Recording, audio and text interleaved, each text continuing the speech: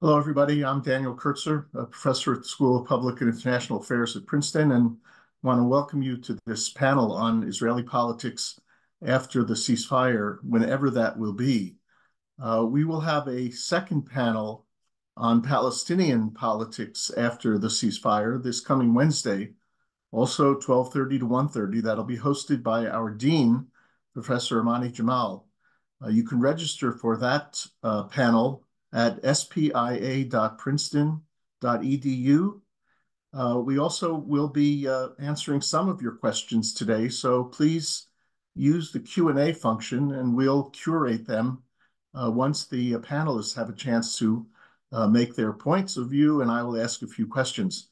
We have an extraordinary panel of colleagues, longstanding friends, and real experts on this subject. Dr. Dahlia Scheindlin is a political strategist who has advised on 9 national campaigns in Israel and worked on elections, referendums, and public affairs campaigns in 15 other countries over the last 25 years. She's a regular columnist for Haaretz, a policy fellow at the Century International, and she has a book out, a new book, The Crooked Timber of Democracy in Israel, Promises Unfulfilled. Dahlia will address Israeli politics, elections, polls, and the prospects for the extreme right, among other issues, focusing on trends since October 7th. Natan Sachs is the director of the Brookings Institution's Center for Middle East Policy and a senior fellow in its foreign policy program. His research focuses on Israel's foreign policy, its domestic politics, and on U.S. policy toward the Middle East. Natan will speak on the administration's role, if any, in Israeli politics and the change in their behavior with regard to quote-unquote intervening in Israeli politics. He will also assess what difference a Gantz government might make in terms of Israel's overall diplomatic relations. Dr. Shira Efron, who has a bit of a cold today, so we're going to absolve her of her opening statement, is the Diane and Guilford Glazer Foundation Senior Director of Policy Research. She also serves as a special climate change advisor to the Israeli Ministry of Defense and is the co-chair of the subgroup on regional cooperation of President Herzog's Climate Forum. She was previously a consultant with the United Nations country team in Jerusalem, specializing in Gaza access issues. I'm going to ask Dahlia and Natan to open us up with 10, 12, 15 minutes of remarks. I'll then offer Shira an opportunity, in the meantime, getting her voice in better shape, to provide a little commentary. I'll ask a few questions, but if you have questions from the audience, please put them in the Q&A function, and we'll try to get to as many of them as we can. So without further ado, Dahlia, over to you, once you unmute. Okay. Thank you for the kind introduction. Everybody hear me? Okay, great. Thank you for the kind introduction. I'm going to try to take the first 12, 15 minutes and talk through where we are in terms of Israeli politics, what we see the public, how we see the public reacting to the situation as expressed through public opinion research, and what we can imagine might be the coalition dynamics and electoral dynamics coming up in the future. And I want to start by positing that there are 2 contradictory things going on in Israeli society right now to kind of set the stage for some of the more in the weeds, details that I want to get into. Those 2 contradictory things that I would propose keeping in mind are that like all societies in wartime, or most societies, there is a rally round the flag effect that has basically swept through Israeli society since the 7th of October, since Hamas's attack and the ensuing war. And that means that Israelis are rallying. They're rallying in certain ways. But the main way they're rallying is for themselves. In other words, the state, people were deeply disappointed by the incompetence and absence of the state in terms of the failure to anticipate and prevent the attack, and the failures to serve the needs of the public in the midst of and in the days and weeks following the attack. And so civil society flooded in to really support one another. And that led to a great sense of social resilience, a great sense of social solidarity. Everything I say about Israeli society is backed by polls, but or is drawn from polls, I should say, but I don't want to, go through every single number. So that's one thing that's happening. But the interesting contradiction is that we've seen at the same time, following, in accordance with the disappointment that I mentioned, that there's a different kind of process beyond the rally round the flag effect, and that is a drastic plunge in support and expressions of anger against the current government. So again, in most countries, you would see that the rallying effect leads to support for the war effort and for the government. In this case, we're seeing the opposite. The government had already seen a significant decline in support in all surveys throughout 2023 due to the deeply unpopular attempts to undermine the independence of the Israeli judiciary and the backlash. After the war, those trends accelerated. And so the government at this point, the original pre-war coalition in all surveys, has lost about a third of its support. It started out with 64 seats. It's now regularly polling within the range of as low as 42, as high as 48 seats out of 120 in the Knesset. Netanyahu himself is trailing in head-to-head surveys when he's matched up with the closest competitor, Benny Gantz. He's trailing by double digits in all polls, although the range varies somewhat.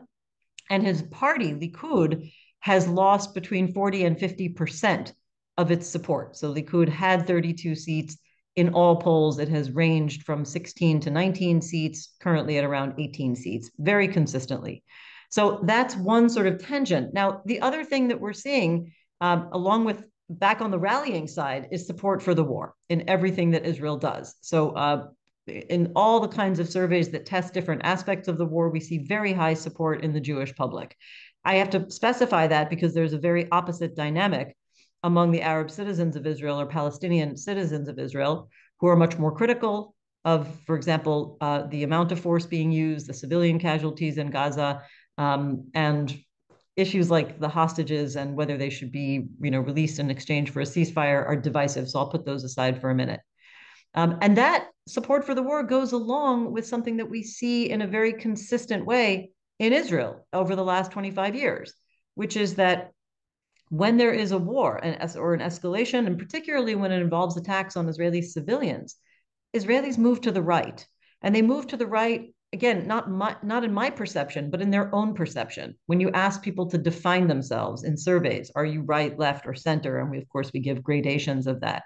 Generally, war, especially this kind of war that began with a really drastic attack on civilians, leads people to move to the right, sometimes immediately, and oftentimes these are patterns that set into place over many years. For example, during and after the Second Intifada, although after the Second Intifada in the early 2000s, that process kind of took years to set in and then continued over the course of many years. So this is a long time, a long-tested pattern in and following wartime in Israel in the last couple of decades. You could argue for somewhat different effects of war in previous decades, but not in recent years. So the question is, why has Israeli society not become more right-wing? And this is the third major point that I will make for the opening general observations, and then I'll get into some of the weeds.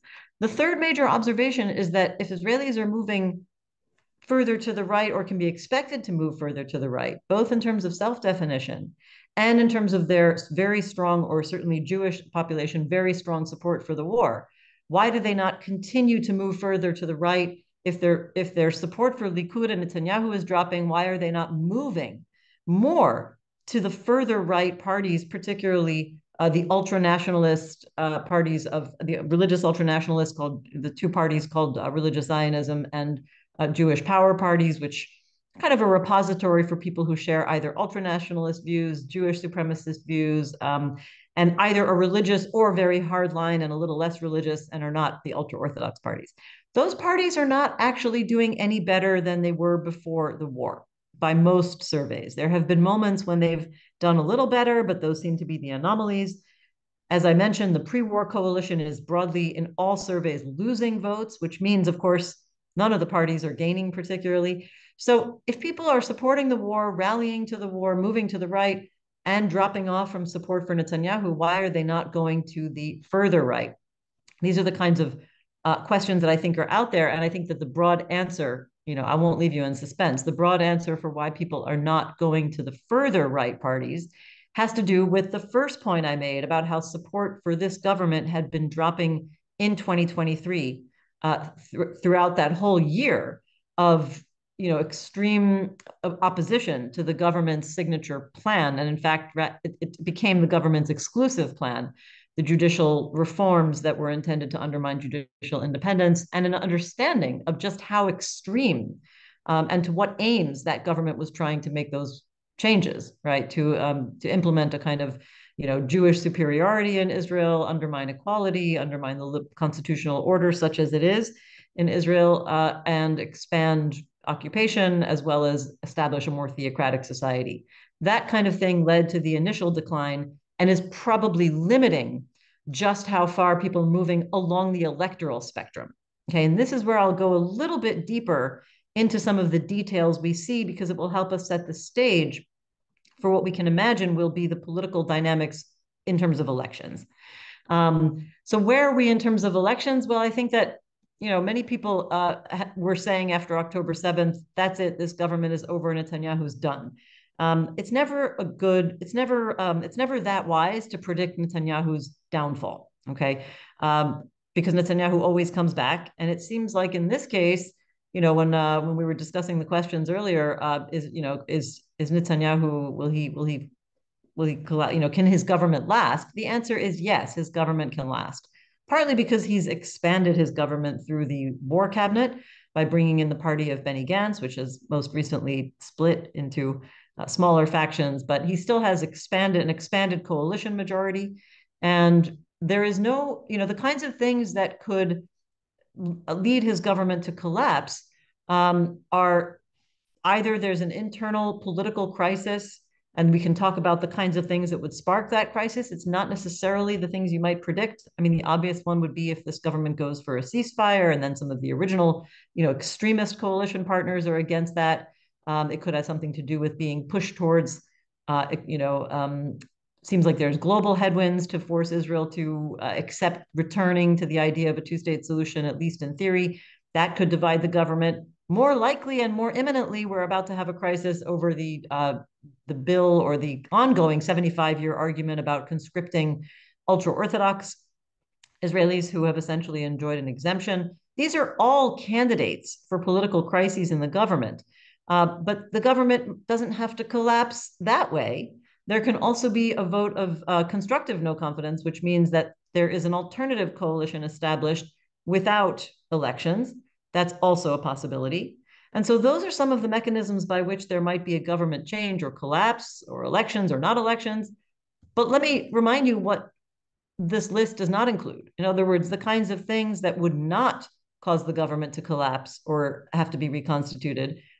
Protests, mass protests. I think a lot of people are banking on this idea that once this war is over or downscaled, there's going to be huge mass protests, and the government will not be able to withstand them.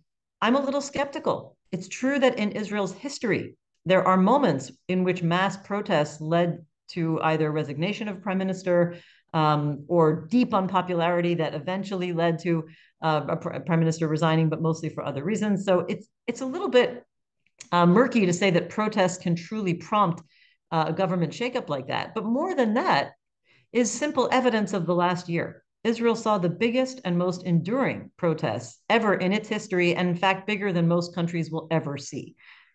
Hundreds of thousands of people on the streets for 39 weeks, and the government barely blinked. Maybe it slowed down its initial program, its policy program, and was forced to kind of dismantle it a little bit or roll it back somewhat. But trust me, it's coming back in other ways. In other words, this is not a government that heeds public expressions of discontent through political change very easily. Now, let me also give you a sense of where the opposition is. I mean, if you consider Benny Gantz's party, which was called National Unity and has joined the war cabinet and thereby the coalition, is the leading party in polls. Okay, and the question of whether he can win an election is a fair one because he's leading very consistently. Just to give you some of the numbers, in most polls, he's getting between 38 and 40 seats, although lately he's been on the decline just a little bit, again, out of 120 parliamentary seats, so leading over Likud by more than twice as many seats. His popularity is much higher than Netanyahu's in surveys. He looks like a unifying figure. And so one would think he's a shoo-in for the next elections. But this brings me back to my previous point. We don't know when next elections will be. We don't even know what will prompt the next elections. And even if they were called tomorrow, which they are not, there would be 3 months until they could actually be held by law. And in 3 months, everything can change. And so, most of us in general in Israel, in between election cycles, you have to be very cautious about what look like dramatic polling dynamics because they are likely to change in a general situation, especially because we're in a kind of unprecedented situation. I think that, the last 2 points that I'll try to make before I turn it over are about the far right and about Netanyahu's plan for the next election.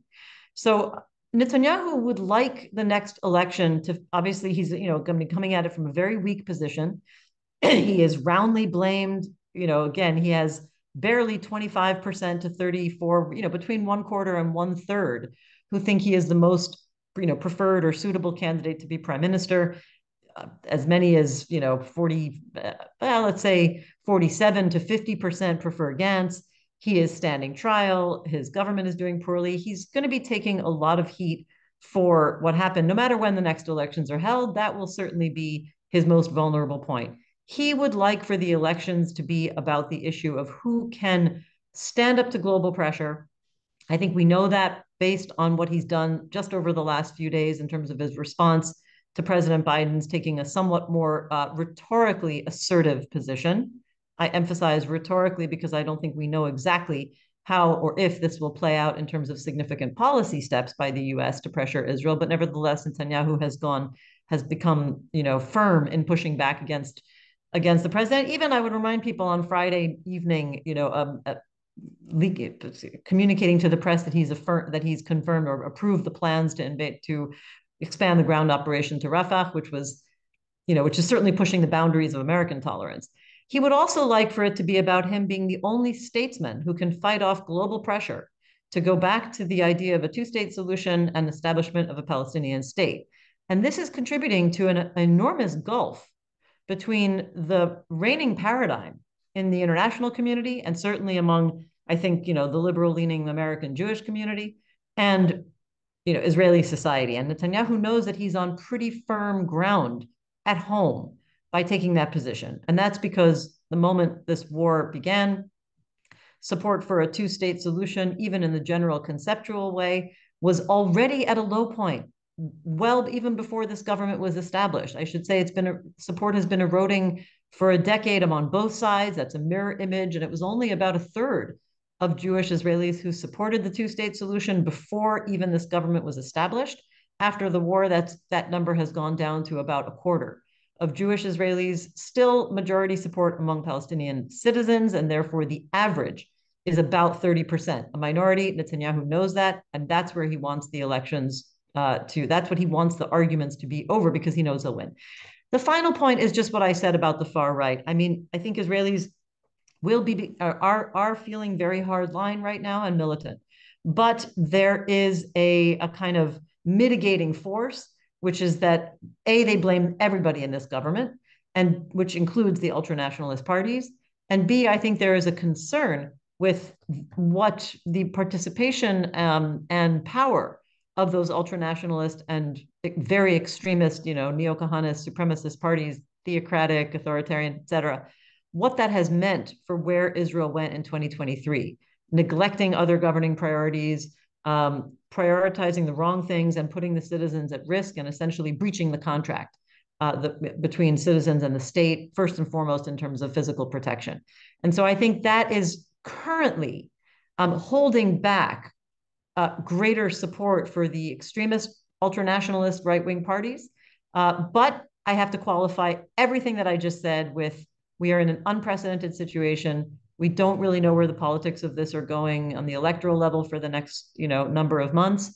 And I think we have to really show a little humility in terms of predictions. But that's my analysis of what I see so far. Thank you. Well, thank you, Dahlia. That's a great launch to our discussion, if even a bit bittersweet. Natan, over to you. Thanks so much, Dan. And it's a pleasure to be with Dahlia and Shira, despite the very unpleasurable times. We see the Biden administration today in a very different position than it was already immediately after the horrific events of October 7th, President Biden stood by Israel in very dramatic fashion, both showing solidarity in a way that he is very well adept at showing, of course, but also voicing some very concrete points. The first was deterrence against the escalation of the war beyond the conflict in Gaza, of clear warning to any country or organization, hinting at Iran and Hezbollah, and backing that up with aircraft carrier groups, first one and then another to the Mediterranean and then the Gulf. But he also stood by Israel in another sense. He identified very clearly with the objectives of the Israeli campaign. And despite a lot of rhetoric, some of it horrific rhetoric, the Israeli objectives have been more defined than many abroad appreciate. The first has been the removal of Hamas, not from existence, not to destroy Hamas, but to remove Hamas as a governing body in the Gaza Strip and a body able to threaten Israel from the Gaza Strip. That is not always the rhetoric, of course, of many of the ministers, but those are the objectives handed down also to the military and the way the operation was designed. That is a very, very difficult and, as we can see, extremely bloody effort, but it is much more defined and, in theory, achievable than evaporating Hamas from the face of the earth. The second major goal for the Israelis was the return, and remains for the Israelis, is the return of the hostages. And of course, from day one, there was a tension between those two. The hostages are the main card that Hamas holds, and therefore achieving aim number one can come in direct conflict with aim number two. And we're seeing that today. We're seeing that in the debates in Israel, even inside the war cabinet, the mini war cabinet that was formed. It was formed, as Dahlia mentioned, the main opposition party of Benny Gantz, together with Gadi Eisenkot, joined. And they were brought into a mini war cabinet that was designed to exclude the most extremists of the far right, Ben-Gvir and Smotrich in particular, by creating a far smaller body that has the authority, the legal authority, to govern the war. It's essentially bestowed with the legal authority of commander-in-chief, which generally resides within a wider security cabinet that would include Smotrich and Ben-Gvir. These are the debates right now. The debates over the hostage deal. There's a major hostage deal proposal for a ceasefire that was presented to Hamas. Now Hamas has replied. And we're again in these debates. There was hope and even some optimism in Washington that could be reached before Ramadan. Obviously, we're now in Ramadan, but perhaps it could be reached soon. That would be extremely important from the administration's point of view, but I should say from all of our point of views. I would allow enormous amounts of aids, hopefully, to enter the Gaza Strip, and hopefully very large numbers of the remaining hostages, those who are still alive, to be released. It would not include all of them in the beginning, but it would be important. There was a third aim that President Biden spoke of very early on, and that was adherence to international law and, in a sense, a stress over the humanitarian side of what would happen in the Gaza Strip. And that was always a far lesser important objective for Netanyahu, in particular because the Israelis have a very different view of the Gaza Strip. For most Israelis, Gaza was a foreign statelet governed by a Palestinian government, Hamas, for the past 16 years, whereas for most Palestinians and many abroad, it was simply occupied by other means by Israel, despite the fact that Israel left or that it had a border with Egypt. This was still under occupation. As a result, Israelis view the Gaza Strip, for many reasons, but also for this reason, view the Gaza Strip as an enemy country, one that they would not be expected to support in time of war. And so there's a lot of indignation among many Israelis I speak to, including this morning, I have to say, over the idea that Israel is under enormous international opprobrium for the very, very dire humanitarian situation in the Gaza Strip, and something that is very high on the concern of the administration, both for substantive reasons and for political ones, of course. This led, as I said, to a very strong support by the Biden administration, but in much more recent times, we see a clear break and clear signs of a decision within the administration to show real daylight between not the US and Israel, but US and Netanyahu. And one of the big signs was a visit by Benny Gantz, the same Benny Gantz, here to Washington, to the White House. He met with Vice President Harris. I'll note that Netanyahu, since the formation of this coalition, the very far-right coalition, has not been invited to the White House. And as a result, he has forbidden other ministers from visiting Washington for official visits. Some of them have showed up in town, but they have not had official visits with their counterparts. The most obvious example is Yoav Gallant, the Minister of Defense, who by normal routine would be visiting the Pentagon on a very regular basis to discuss any number of routine collaboration between the two. Dan, as former ambassador, you can tell us more than anyone about that. And Gallant has not visited the Pentagon. He has met with Secretary Austin. He has done so usually in Europe, at Munich, and a variety of other places, but not here at the Pentagon. Benny Gantz is now a senior minister, although without portfolio, and doing so because he is not beholden to instructions by Netanyahu, which is both a clear sign of some independence by him, but also a very clear sign from the administration. They were eager to show that Gantz is an interlocutor and their preferred interlocutor, and one that has a stature that so far Netanyahu only had. And we see that in other signs as well. What would have been an unprecedented step by the administration, and in fact is very important in historical terms, sanctioning of extremist settlers in the West Bank, something that out of the context of the war would have made huge headlines, has now, of course, been swallowed by the bigger headlines of the war. But that was, again, a signal of distance between the administration and certainly the far right of this coalition, and in theory, a political headache for Netanyahu, although less than it would be in peacetime. And of course, now we saw also Senate Majority Leader Schumer come out and speak very clearly about what he sees as a need for elections in Israel, a very clear speech about foreign politics, so a dramatic step, of course. Schumer is, of course, Jewish and obviously the most senior Jewish person in the Senate. He's also the most senior senator, period, and a very strong, long-standing supporter of Israel. So coming from him, it is really a very dramatic step.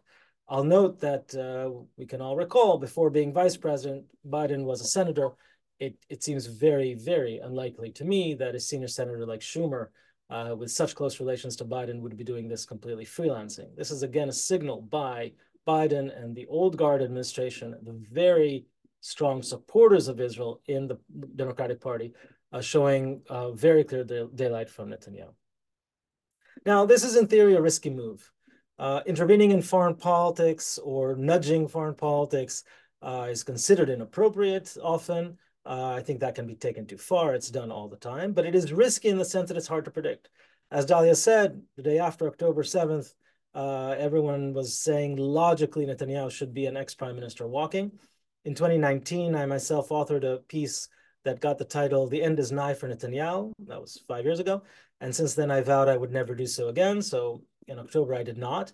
But that's not because I'm smart. It's just because I was foolish once before. And so it's risky. Nobody can tell exactly how it would go. And certainly Netanyahu has been, for a long time, since October, in fact, preparing for this kind of fight and maybe even hoping for it. Netanyahu has a history, especially with President Obama, of standing up, of seeking a diplomatic battle over sensitive issues, but actually reaping political benefit from that at home. I'll note that this is extremely risky for Netanyahu as well. I think the administration is probably correct in assessing that the median voter in Israel would like its prime minister to get along with the American president. That's usually been the case in history, and especially with this president. Biden is not Obama. Biden stood by Israel, as I said. In fact, in historical terms, he's really distinguished himself in that regard for Israelis, perhaps put him in one line with Truman and Kissinger as American leaders standing beside Israel in true moments of crisis. And in that regard, a fight with Biden could be quite dangerous for Netanyahu. They spoke just before we started this event for the first time in a month.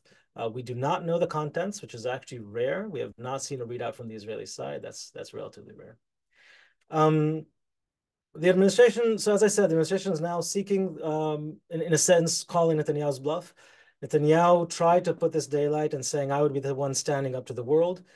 He made clear distance between himself and mainstream views in the security establishment, and therefore views that he would expect, probably correctly, that Benny Gantz would support. For example, that the Palestinian Authority should have a major role in the Gaza Strip in a day after, whenever that comes. It's not going to be a day, of course.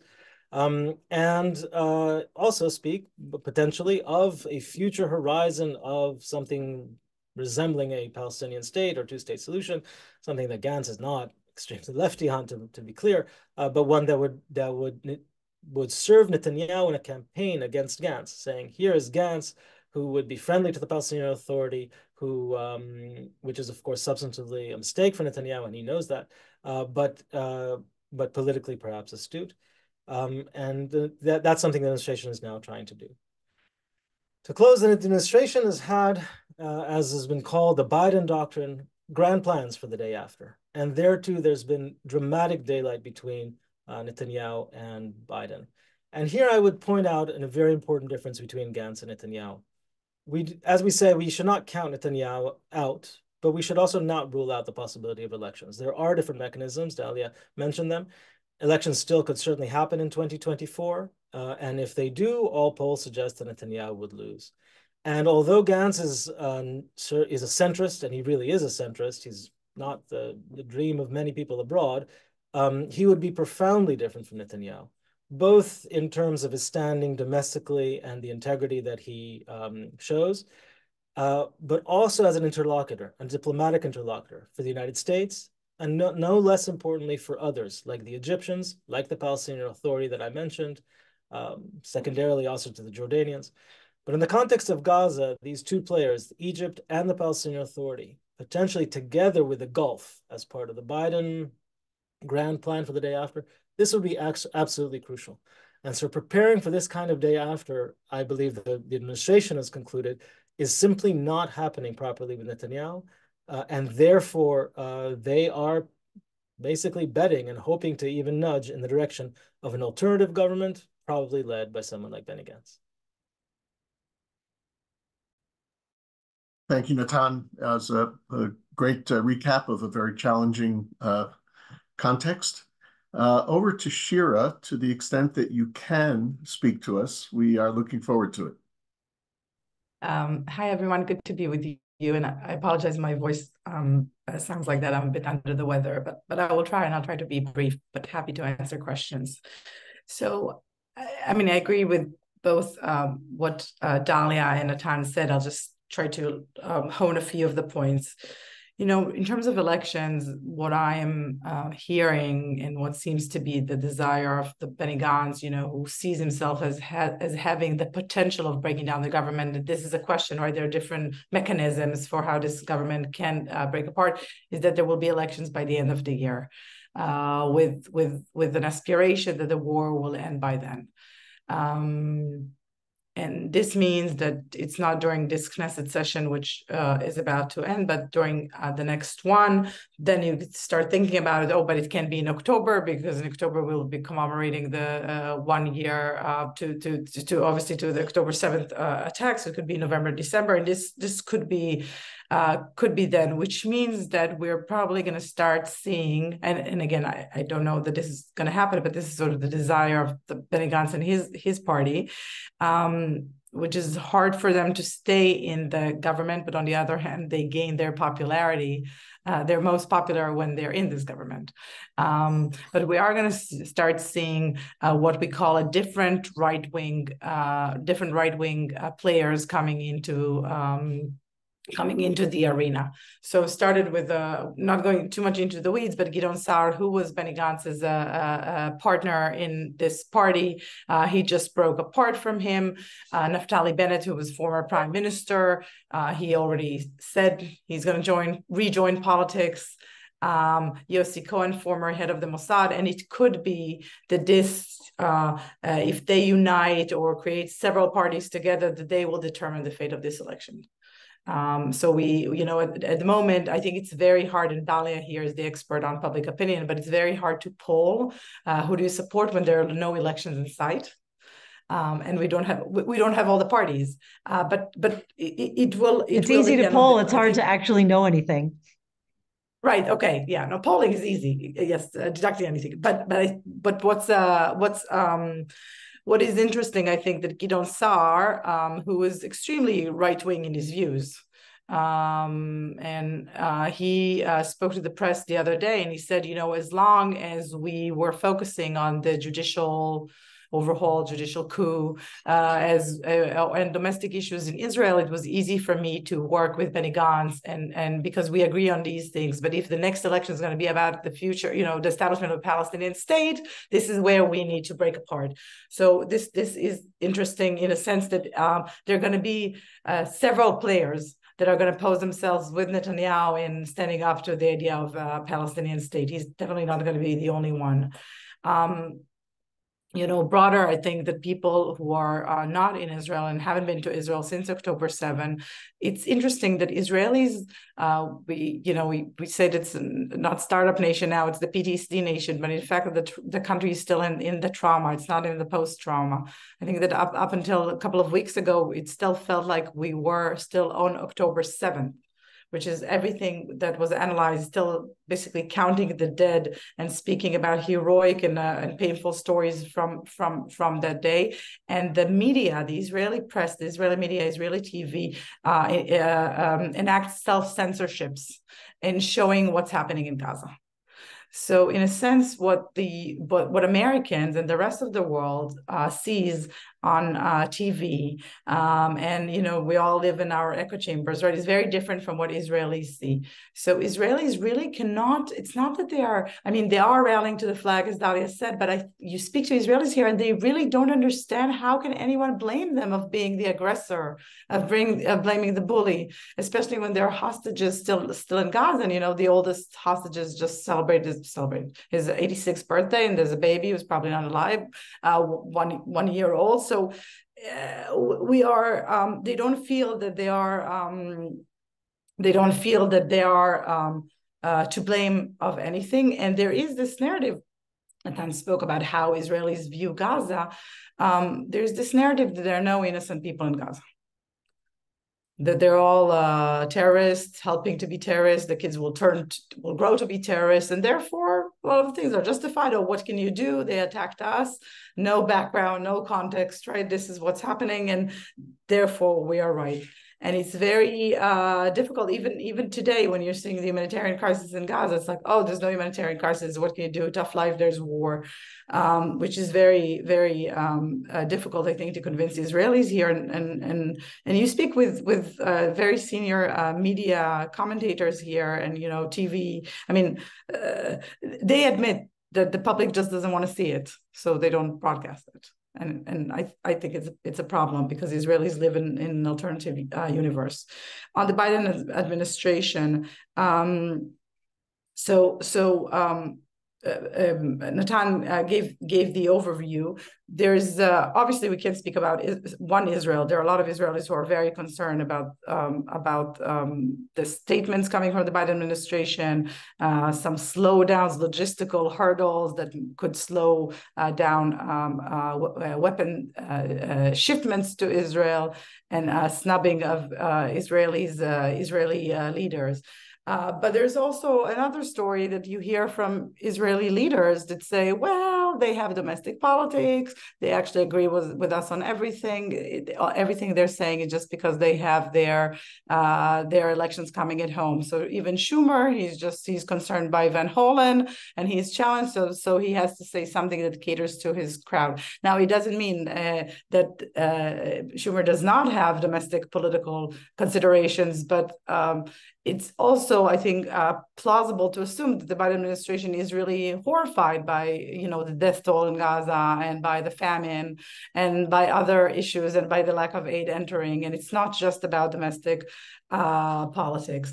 Another thing that I think we should take away from Schumer is if someone like Schumer, who is extremely careful, right, and he's extremely cautious, when we already know that he checked his speech with the Biden administration folks before, if he sees no political cost to basically snubbing Netanyahu, I think that all the dreams here in Israel, and you still hear it from Israeli leaders, that a Saudi normalization with Israel, which would come with the defense treaty for the Saudis and uranium, a nuclear program with uranium enrichment, to assume that there will be 67 votes in the Senate when Bibi is still around, to me, I think this is sort of a proof that not that I had expected any Saudi normalization anytime soon, but I think this is sort of the proof that shows that it's not going to happen anytime soon, because what is the it doesn't seem to me that we will have those 67 votes.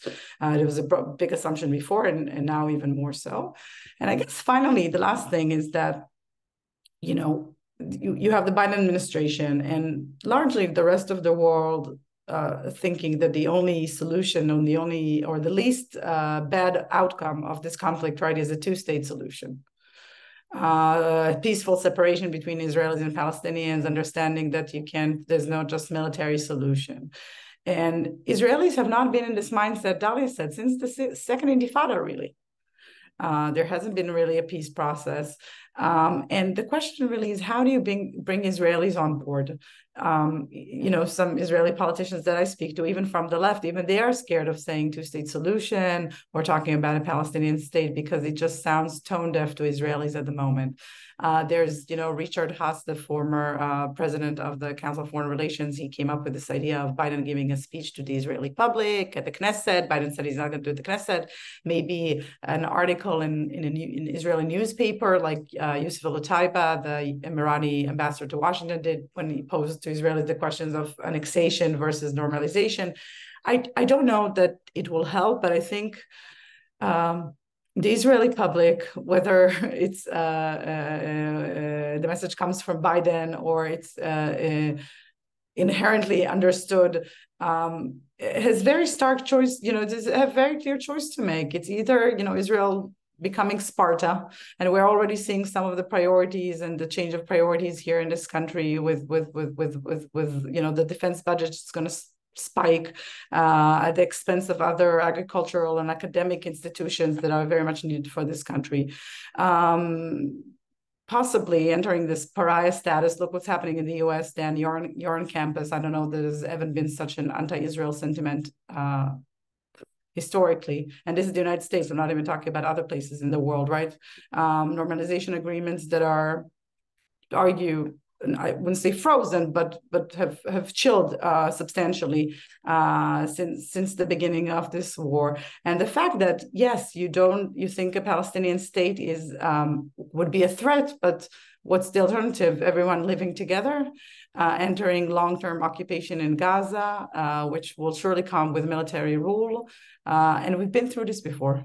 The IDF has done this before. As Israel, we've done this before. So I think, while we don't know what the Biden sort of vision proposes, and there's no guarantees that it's going to succeed, for sure we know what's the alternative. We know where we're going elsewhere, and this is the challenge of how do you convey this to the Israeli public and the politicians who see the country's interest ahead of their own. Thank you, Shira, for devoting your voice to the quality of this program. Really appreciate it. Just one note on Princeton. What we've tried to do is stay a little bit ahead of the protests. There are protests, but we've also had a vigorous round of roundtables and speeches in order to indicate to students that discussion and interaction academically and intellectually can actually help a little bit.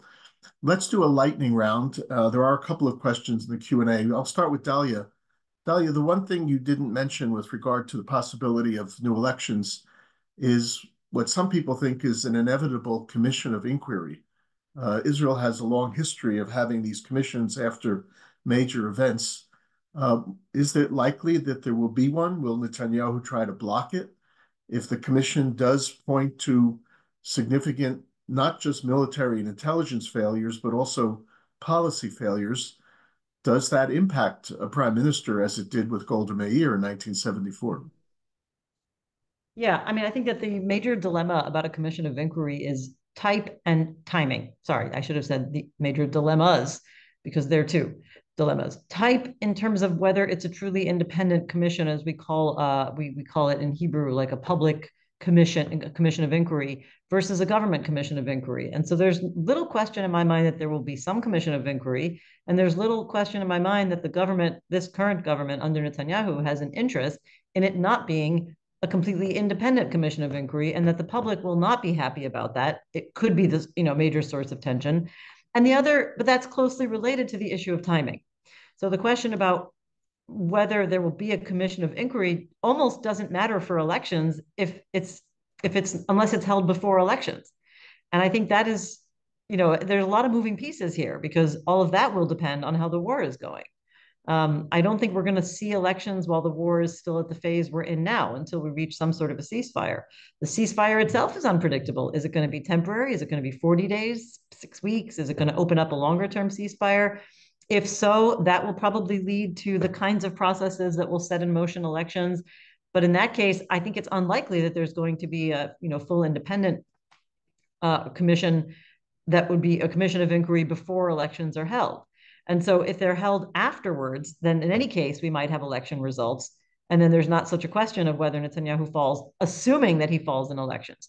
If he should win the next election, and there has not yet been any sort of commission of inquiry, and there is a commission of inquiry and it's independent after elections, then I imagine that its findings will blame Netanyahu significantly, and that could lead to his downfall. However, we have recent precedent to go on if we're looking at how Israeli governments versus Netanyahu respond to commissions of inquiry, because we just had the findings of a commission of inquiry with relation to the disaster at Meron Mountain back in 2021, when it was Israel's biggest civil disaster ever. Over 40 people were trampled to death. Netanyahu was prime minister. His appointments were the heads of the relevant ministries, and the report was pretty scathing against him. And he basically just, I don't think we can assume that Netanyahu would respond to the findings the way Golda Meir did. He just brushed them off, and he basically did everything he could to absolve himself of responsibility. And that is, I think, a standard that he has legitimized over his cumulative 16 years of governance, that whatever goes wrong on his watch, and the worst things in the country, the worst civilian disaster and the worst military disaster, have happened under Netanyahu's leadership. And he manages to, establish a governing ethos and legitimize that ethos, whereby the ruling political leadership does not take responsibility for anything that goes wrong. And yes, there will be massive protests at some point, right? Either when the war downscales and there's a ceasefire, or when the war is over, or if there's a commission of inquiry, or even if we just go into an election cycle, there will be massive protests as part of rallies. I have no doubt. But again, look at how Netanyahu responded to 2023 versus how Golda Meir responded to a few weeks of mass protests after the 73 war. She couldn't take the pressure and resigned, which is, I think, what most prime ministers would have done. And by the way, I have a theory that Ehud Olmert also, after the Lebanon war in 2006, there were massive protests. Now, they led to terrible poll number. I mean, his poll numbers were about the lowest I've seen at that time, after the Second Lebanon War and in light of those protests. And he eventually resigned mostly because of his imminent indictments on corruption charges. But I think that going through that probably contributed to his sense that he was failing on all fronts. Netanyahu doesn't accept any of that. He is already standing trial for corruption. These are things that were inconceivable in the past. And so, back to your original question, there may be a commission of inquiry. It might even be an independent commission of inquiry at some point. But I don't, there's too many moving parts for me to say whether that will happen in time to influence the political leadership. Got it. Continuing our but my colleagues are welcome to weigh in. Yeah. Sorry. Yeah, sure. Natan, with two notable exceptions, AWACS to Saudi Arabia and loan guarantees, Israel has always relied upon, prime ministers have always relied upon Congress to make sure that somebody in the United States has their back when they have a problem with the administration. Doesn't the Schumer speech signal that may not be the case here? We already had, about 20 progressive Democrats raising very serious questions.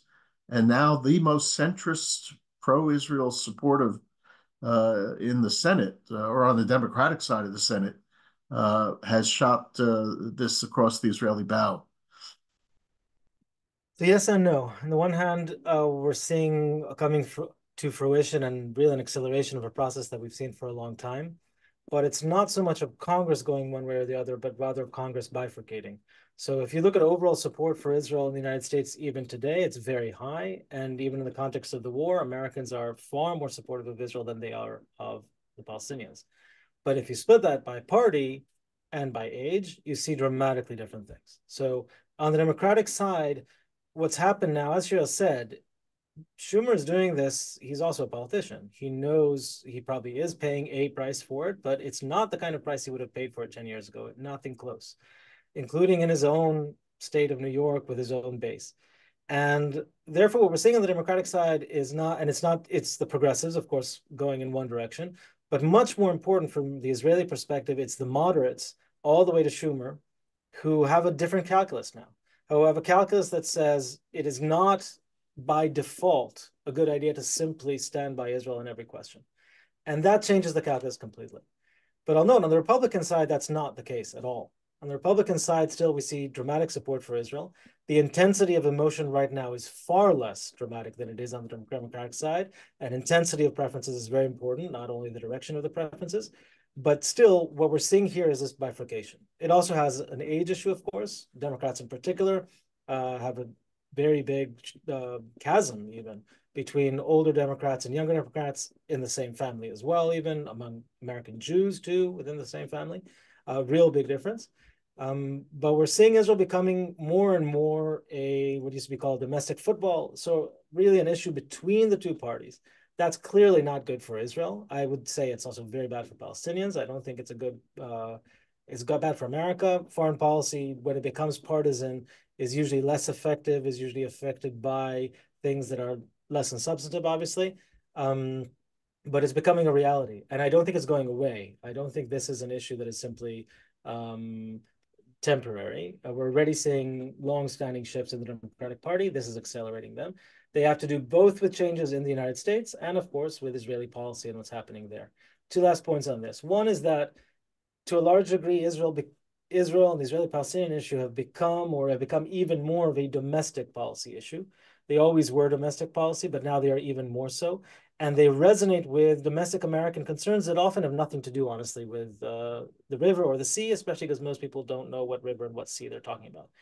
And I don't fault them for it. It's far away. Why would they know the river or the sea? But it becomes an echo of domestic issues on both sides, very much for American Jews and for supporters of Israel, of course, and among conservative evangelical Americans. It resonates their own concerns domestically, and now very much so also on the other side. To my mind, has not all that much to do with what's happening in the land itself. And again, to my mind, not helpful in any way in that regard. And this, from the Israeli perspective, could mean a bit of a pendulum. With one caveat, and with this I'll end. We heard Donald Trump just now. You may know him. He was a former president, and he's the Republican nominee. He spoke of calling Netanyahu. Netanyahu should have ended this war quickly. We need peace in the Middle East. The Trump administration, to my mind, really believed that its Peace for Prosperity plan, was a serious plan. They thought so, at least. And I think or at least he probably still has this image of he could bring peace.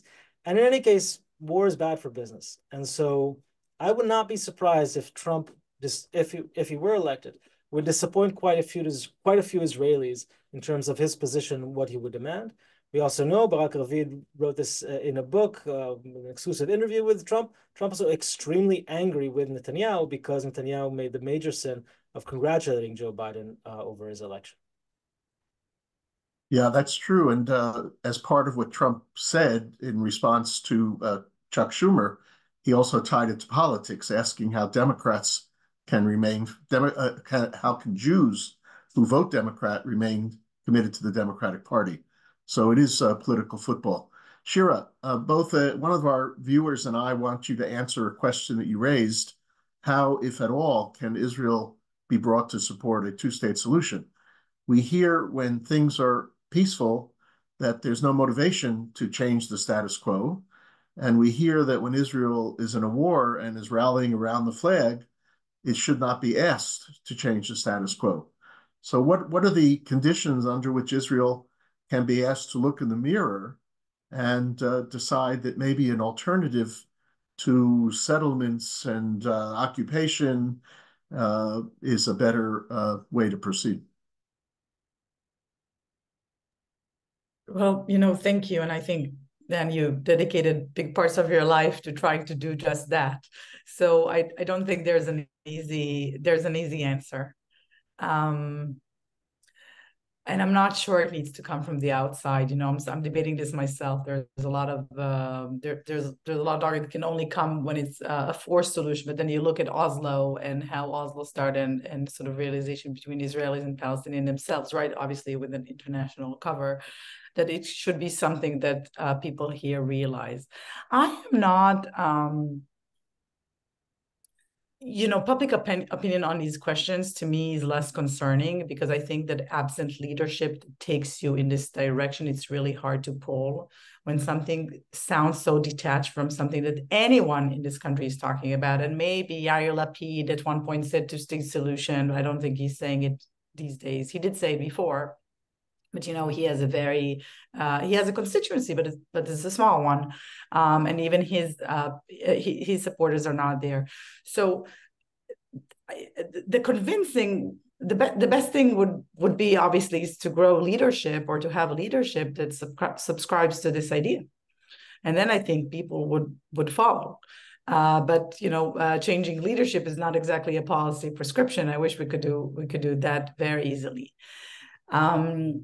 But looking at it sort of like from a scholarly point of view, right, and from what we can do, I think there's a lot of setting the record straight that needs to be done.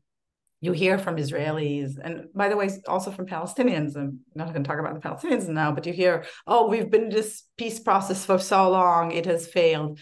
If you look actively at how many years we're actually been negotiating peace, I think it's like 6% of the time, 5% of the time in the last 30 decades. I mean, I did the math once, and I need to, sort of adapt it, but more years have passed. We really have not been in a peace process. Explaining that the Palestinian Authority, yes, we tend to view it as part of the problem, but it could turn into part of the solution if it does 1, 2, 3, 4, and there are many things that they need to be doing.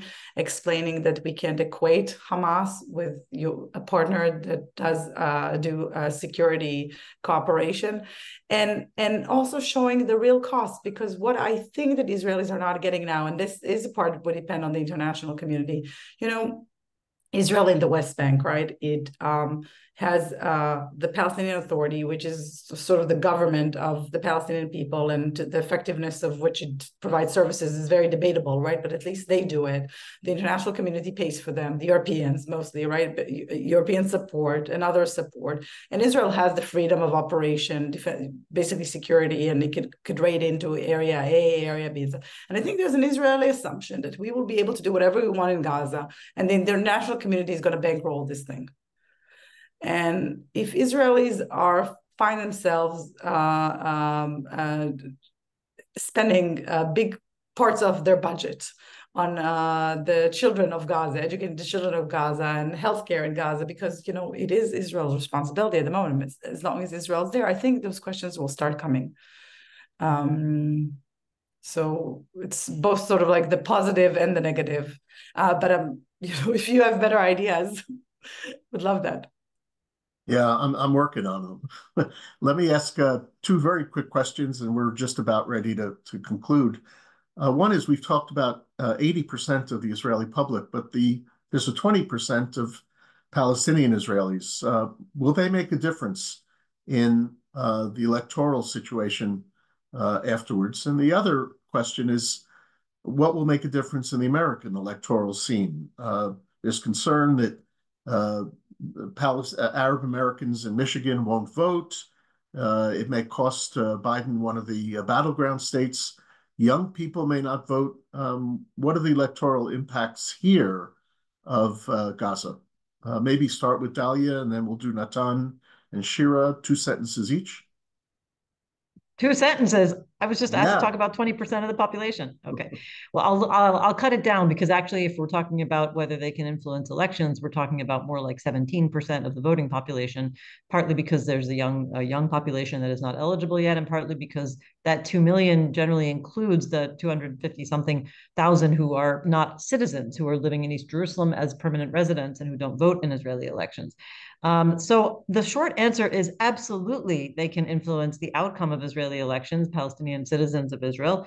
And that is, I think, largely dependent on the fact that the opposition parties, well, there are numerous. I mean, if by opposition, we mean any party that was not part of the original pre-war coalition.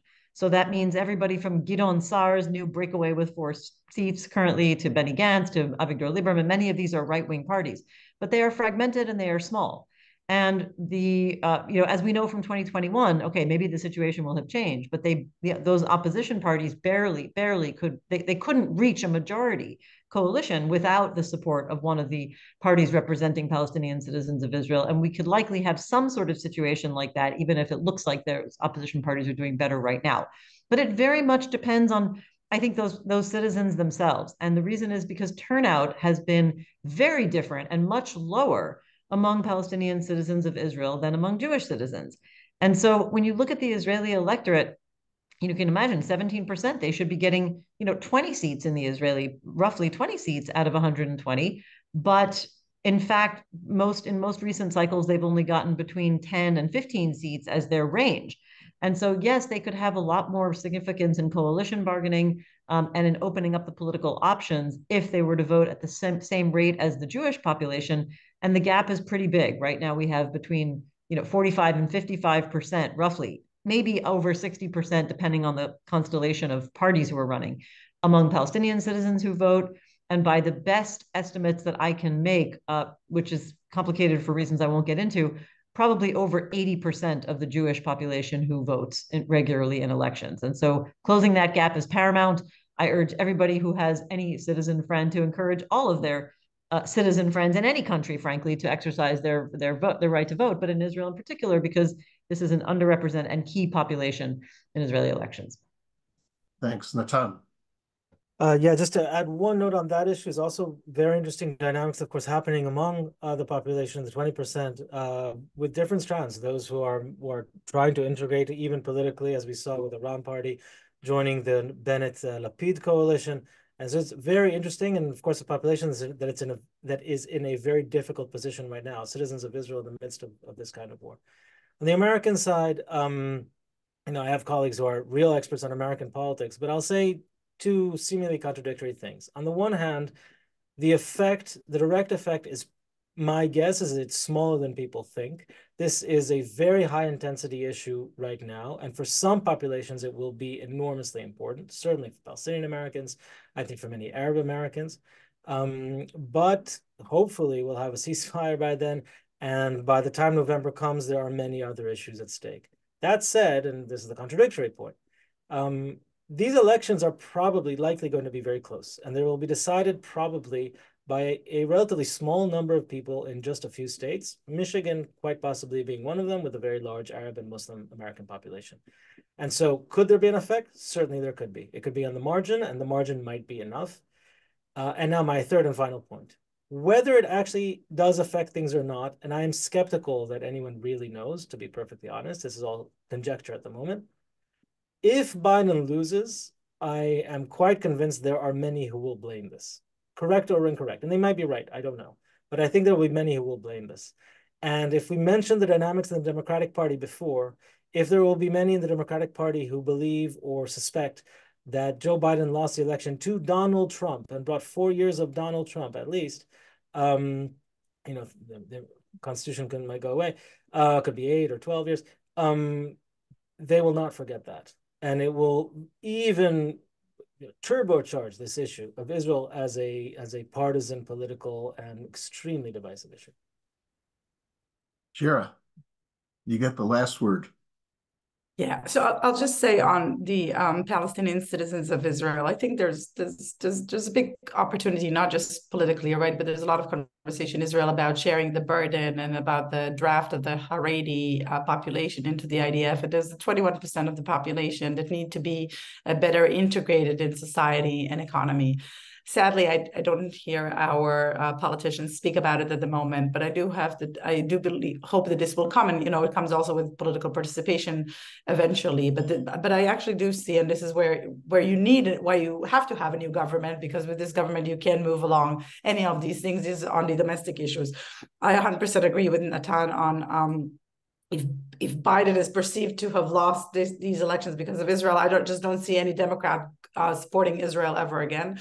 And anecdotally, I just spoke with someone from from the someone who claims to be speaking with people in the prime minister's office, I'll say it like that. And they said, there's a speculation that Netanyahu would actually prefer that Biden would win, because with Biden, he knows how to work, and Trump could become very unpredictable, even for him. So I think it is interesting, but just in the interest of time, thank you for having me and entertaining my voice.